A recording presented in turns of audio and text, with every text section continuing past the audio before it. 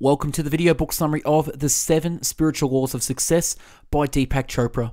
The book was published in 1994 and weighing 118 pages. Based on the natural laws that govern all of creation, this book shatters the myth that success is a result of hard work, extracting plans, or driving ambition. Instead, Deepak Chopra offers a life-altering perspective on the attainment of success. When we understand our true nature and learn to live in harmony with the natural law, a sense of well-being, good health, fulfilling relationships, and material abundance spring forth easily and effortlessly. The book is available on Amazon with the link in the description if you like what you hear, which you will. So without further ado, I bring you the book summary of The 7 Spiritual Laws of Success.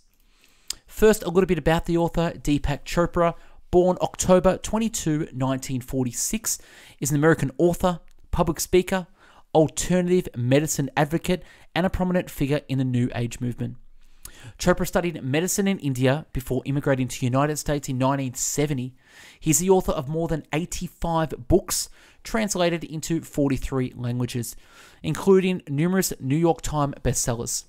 He is the co-founder of the Chopra Center for Wellbeing, the founder of the Chopra Foundation, and a world-renowned pioneer in integrative medicine and personal transformation. On with the book summary. There are many aspects to success. Material wealth is only one of the components. Moreover, success is a journey, not a destination. Material abundance in all its expressions happens to be one of those things that makes the journey more enjoyable. But success also includes good health, energy, and enthusiasm for life, fulfilling relationships, creative freedom, emotional and psychological stability, a sense of well-being, and peace of mind.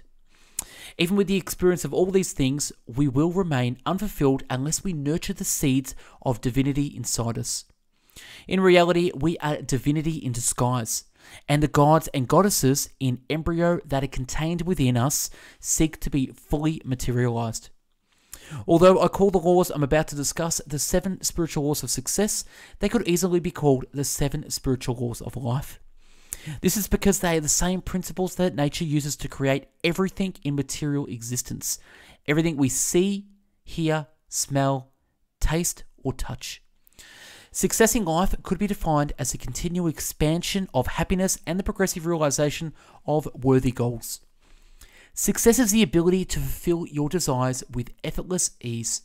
And yet success, including the creation of wealth, have always been considered a process that requires hard work, and it is often considered to be at the expense of others.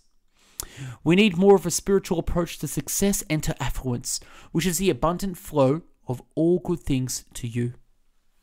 With the knowledge and practice of the spiritual law, we put ourselves in harmony with nature and create the carefreeness, joy, and love. True success is the experience of the miraculous. It is the unfolding of the divinity within us. It is the perception of divinity wherever we go, in whatever we perceive, in the eyes of a child, in the beauty of a flower, in the flight of a bird. When we begin to experience our life as the miraculous expression of divinity, not occasionally, but all the time, then we will know the true meaning of success. Now let's go over the 7 spiritual laws of success and see how we can apply them in our lives. Number 1, the law of pure potentiality. This law is based on the fact that we are, in our essential state, pure consciousness. Pure consciousness is pure potentiality. It is the field of all possibilities and infinite creativity. When you discover your essential nature and know who you really are, in that knowing itself is the ability to fulfill any dreams you have, because you are the eternal possibility, the immeasurable potential of all that was, is, and will be. This law could also be called the law of unity, because underlying the infinite diversity of life is the unity of the one all-pervasive spirit. There is no separation between you and this field of energy. One way to access this field is through the daily practice of silence, meditation, and non-judgment. Spending time in nature will also give you access to the qualities inherent in the field: infinite creativity, freedom, and bliss. Law number 2, the law of giving. This law could also be called the law of giving and receiving, because the universe operates through dynamic exchange. The flow of life is nothing other than the harmonious interaction of all the elements and forces that the structure of the field of existence. Because your body and your mind and the universe are in constant and dynamic change, stopping the circulation of energy is like stopping the flow of blood. Whenever blood stops flowing, it begins to clot, to stagnate.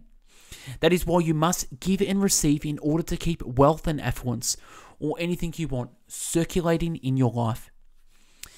If our only intention is to hold on to our money and hoard it, since it's life energy, we will stop its circulation back into our lives as well. In order to keep the energy coming to us, we have to keep the energy circulating. Thus, the more you give, the more you will receive. The best way to put the law of giving into operation is to make a decision that any time you come in contact with anyone, you will give them something. It doesn't have to be in the form of material things. It could be a flower, a compliment, or a prayer. In fact, the most powerful forms of giving are non-material. The gifts of caring, attention, affection, appreciation, and love are some of the most precious gifts you can give. And they don't cost you anything. And law number 3, the law of karma, or cause and effect. Karma is both action and the consequence of that action. It is the cause and effect simultaneously, because every action generates a force of energy that returns to us in kind. There is nothing unfamiliar about the law of karma. Everyone has heard the expression, what you sow is what you reap.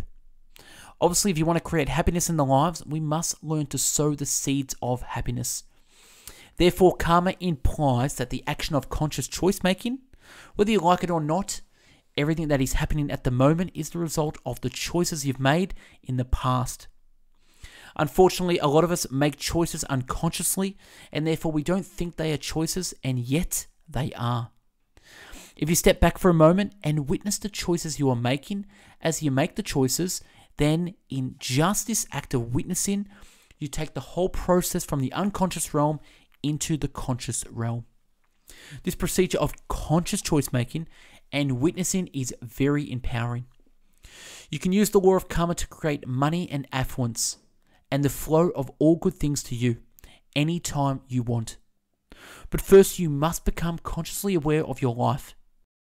If you do this on a regular basis, then you are making full use of this law.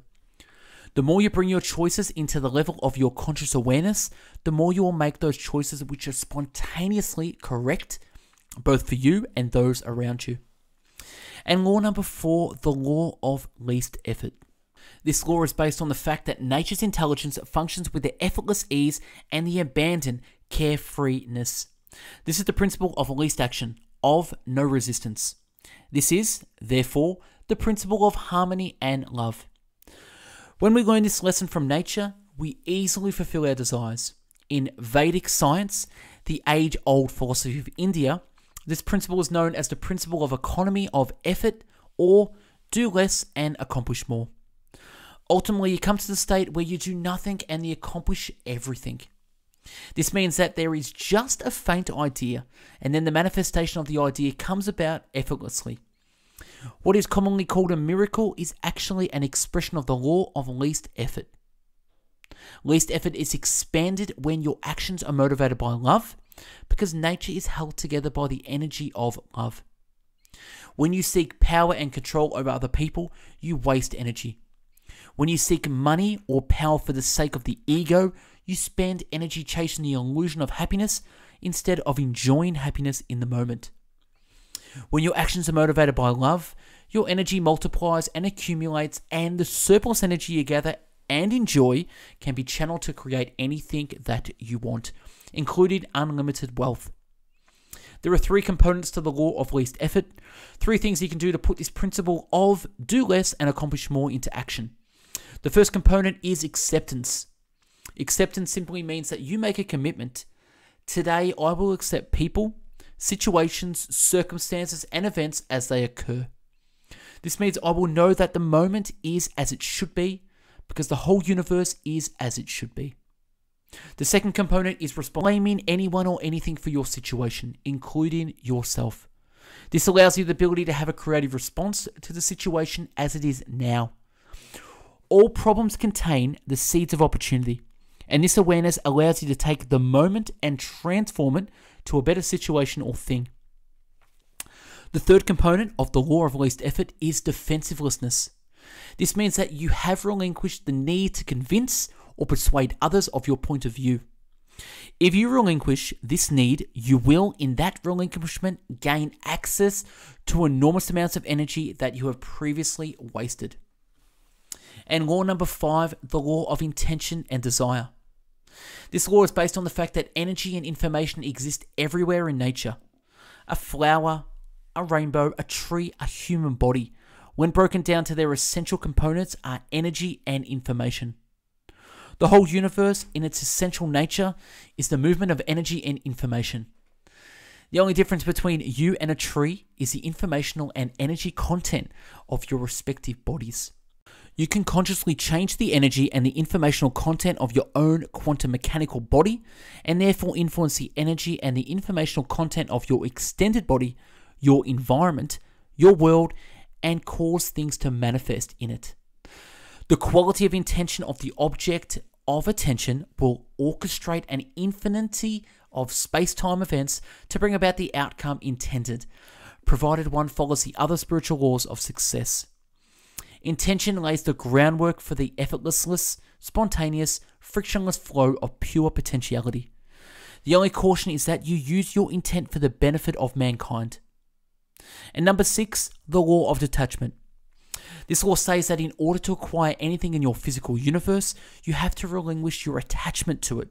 This doesn't mean that you give up on the intention to create your desire. You give up on your attachment to the result. This is a very powerful thing to do. The moment you relinquish your attachment to the result, combined in one pointed intention with detachment at the same time, you will have that which you desire. Anything you want can be acquired through detachment, because detachment is based on the unquestioning belief in the power of your true self. Attachment comes from the poverty consciousness, because attachment is always to symbols. Detachment is synonymous with wealth consciousness, because with detachment, there is freedom to create. True wealth consciousness is the ability to have anything you want, anytime you want, and with least effort. To be grounded in this experience, you have to be grounded in the wisdom of uncertainty. In this uncertainty, you will find the freedom to create anything you want. And the last law, number 7, the law of Dharma, or purpose in life. The 7th spiritual law of success is the law of Dharma. Dharma is the Sanskrit word that means purpose in life. This law states that we have taken manifestation in a physical form to fulfill a purpose. You have a unique talent and a unique way of expressing it. There is something that you can do better than anyone else in the whole world, and for every unique talent and unique expression of that talent, there are also unique needs. When these needs to match with the creative expressions of your talent, that is the spark that creates affluence. Expressing your talents to fulfill needs creates unlimited wealth and abundance. There are 3 components to the law of Dharma. The first says that each of us is here to discover our true self. The second component is to express our unique talents, and the expression of that talent takes you into timeless awareness. The third component is service to humanity. When you combine the ability to express your unique talent with the service to humanity, then you make full use of the law of Dharma. The 7 spiritual laws of success are powerful principles that will enable you to attain self-mastery. If you put your intention on these laws and practice the steps outlined above, you will see that you can manifest anything you want. All the affluence, money, and success you desire. You will also see that life becomes more joyful and abundant in every way. For these laws are also the spiritual laws of life that make living worthwhile. And that's a wrap on this amazing book, The 7 Spiritual Laws of Success, one of the first ever books I read many, many years ago. Look back on our channels for previous video book summaries and subscribe to our channel for future books. Don't forget to follow us on Instagram, #bestbookbits. I'm curious what you got from this summary. Please leave it in the comments, 1 or 2 notes that you remembered. This summary is from the website shareguide.com. If you liked the video and want to buy the book, I highly recommend click the link in the video description to purchase from Amazon. Thanks for watching, and I hope you did learn a thing or two. Have a great day.